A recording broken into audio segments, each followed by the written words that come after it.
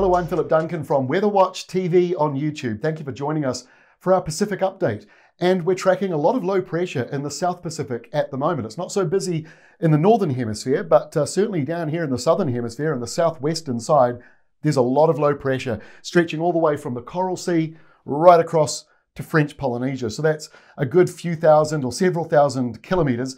And we're seeing low after low after low forming in there. Some of them, as we saw in the past week, around Vanuatu and near Fiji, almost a tropical cyclone, just didn't quite officially get there, but it was right on the edge of it. And we're seeing another one coming up this week around the Cook Islands, but Samoa may be the area that gets the most amount of rain.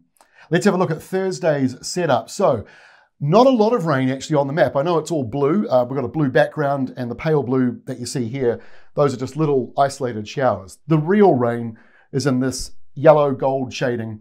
And so downpours are forming, certainly around north of the Cook Islands and around Samoa, and a little bit around Fiji. Mostly not overly windy. These low pressure zones aren't deep enough to cause a lot of wind, but there's a lot of high pressure in the New Zealand area. That's the reason why there's a big easterly flow going all the way off to Australia, and that is capturing up places like Tonga and New Caledonia with that easterly airflow.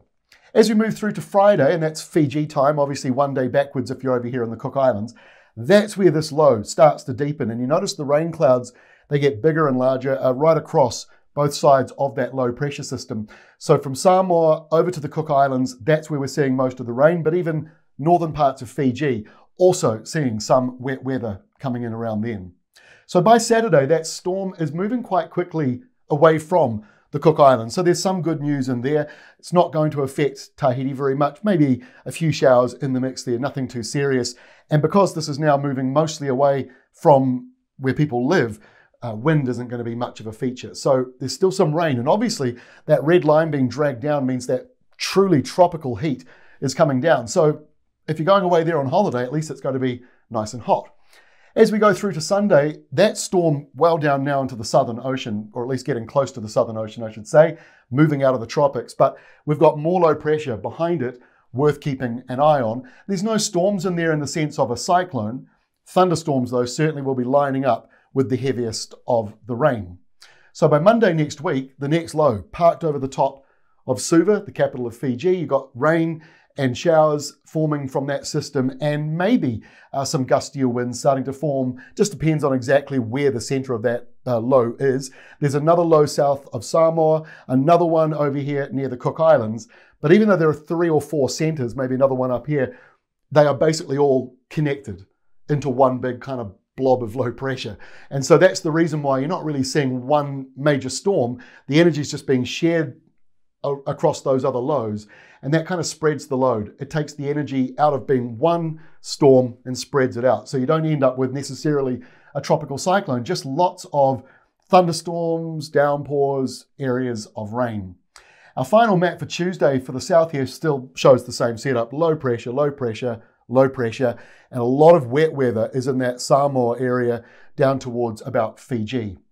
All right, the 7-day animation for the Northern Hemisphere. Usually we take a good look here at what's happening around Hawaii, and a lot of high pressure in the Hawaiian area. Low pressure further to the north, very stormy in this area here usually anyway, especially the Bering Sea. That's where they film the Deadliest Catch. And if anyone who watches that knows it is a stormy place around the Aleutian Islands. So the other feature is Japan. Getting a real mixture of weather over there at the moment, but Tokyo actually not looking too bad at the moment temperature-wise.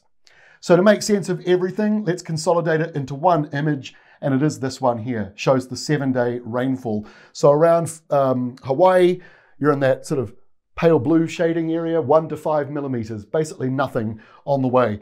But the heavy stuff right here over Samoa, up here, that's where you're up to that 300 millimeter mark, and that heavy rain, all that low pressure dropping down towards the Cook Islands. You're into that sort of 100 to 150 millimeters in just a week.